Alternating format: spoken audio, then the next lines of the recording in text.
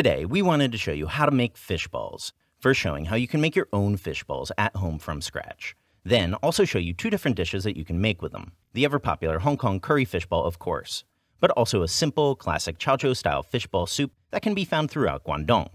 Now, it should bear mentioning that frozen fish balls should be readily available at like every Asian supermarket. So if you're not interested in a fish ball from scratch project, obviously feel free to jump ahead in the video. Now, the type of fish ball that we're doing is a saltwater fish sort. They're a bit more challenging, but are the standard fish ball in Hong Kong. There's three types of fish that are commonly used then for saltwater fish balls.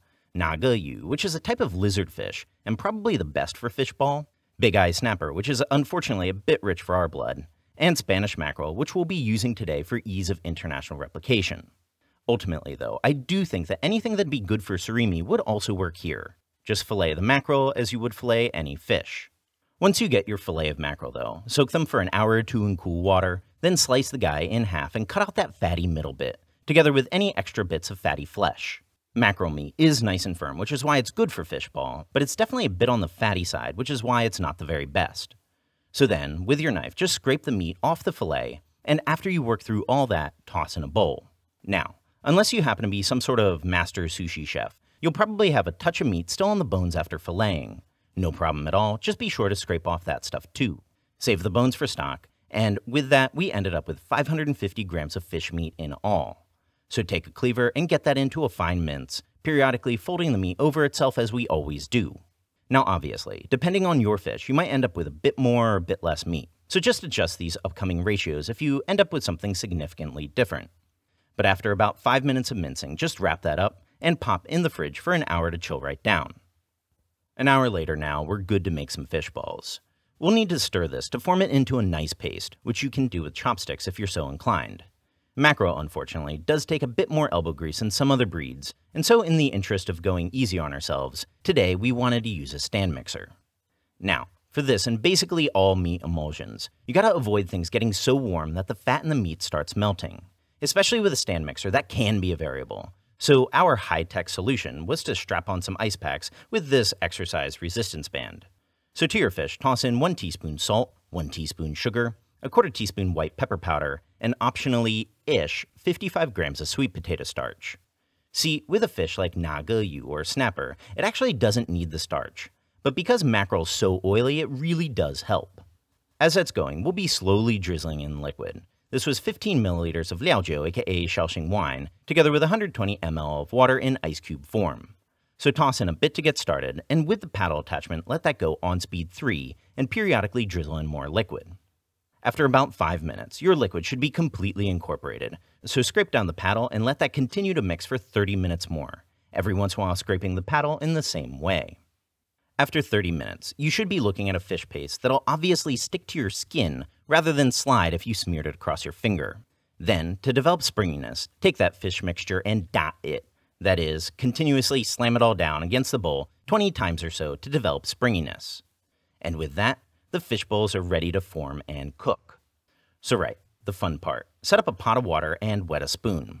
Then squeeze out a ball-sized bit of the fish paste. This will likely take a number of squeezes at first to get something good and even, then grab it with the spoon and toss in the water. Don't worry, if you find yourself squeezing a number of times to get something workable, even fishball professionals need to squeeze at least twice. Then once all your fish balls are done, put those all over a medium flame and bring their poaching liquid up to temperature. Keep a close eye and an accurate thermometer handy, because our goal here is to get it up to around 40 centigrade or so. At that point, drop the flame to the lowest heat your stove will go, and let it poach at around 40 to 50 centigrade for 30 minutes. After that time, the fish balls should have formed to the point where they can roll on a spoon if you take them out.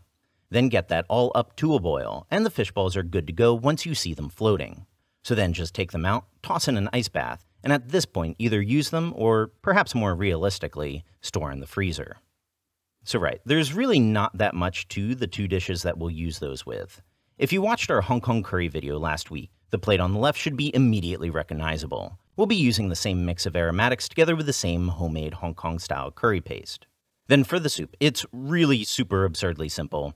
No stock base, the only thing you'll need handy is a bit of zicai, which is a seaweed that you might also see sold as gim, laver, or raw nori, and some deep-fried garlic crisps, which are also used in Thai cooking, but in a pinch could also just be made at home. We'll start with the curry fish balls though, and to start those, we've first got to do some deep frying. So in a wok with a couple cups of oil, get that up to about 175 centigrade and drop in your fish balls. We decided to go with 10 fish balls for this portion. These are generally fried in order to firm up the exterior of the meatball, but you can skip this step if you're feeling lazy. Fry those for about a minute until they're really ever so slightly golden, and take them out. For the curry then, first drizzle in a touch of oil to a pot and go in with half a red onion. Fry for about 4 minutes over a medium-low flame, then toss in 4 cloves of garlic and 2 shallots, both roughly chopped.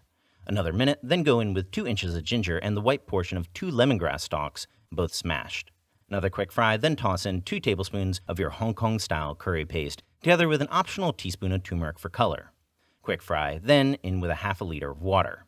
Quick note that all those aromatics are optional in the end. Many vendors use just curry paste, but we really like the complexity they added. So then, get that all up to a boil, toss in your fish balls, season with 2 teaspoons salt and 4 teaspoons sugar, and let that simmer over a low flame for 30 minutes covered. Then, after that time, serve however you feel like, but on a bamboo skewer certainly wouldn't feel out of place for that street fish ball vibe.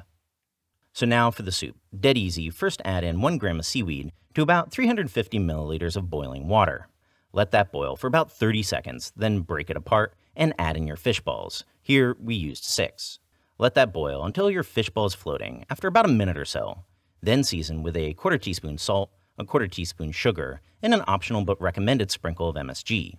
Then nestle in some romaine lettuce, sprinkle on a handful of chopped scallion, about a teaspoon of the deep-fried garlic, and a good drizzle or half teaspoon or so of toasted sesame oil. And that's honestly it. A simple and perhaps surprisingly satisfying fish ball soup. So we did the Chaozhou style fish ball, which uses saltwater fish because that's what they use in the curry fish ball in Hong Kong. While in other parts in China, freshwater fish is what people usually go to. For example, in Guangzhou here, Lingyu is the classic one. And in Jiangzhou, Shanghai region, Qingyu is usually what people would like to use. And the fish balls up there got a very different texture. It's very pillowy and soft. And in the future, of course, we will want to show you how to make that too. So check out the random link in the description box for detailed recipe. A big thank you for everyone that's supporting us on Patreon. And of course, subscribe for more Chinese cooking videos.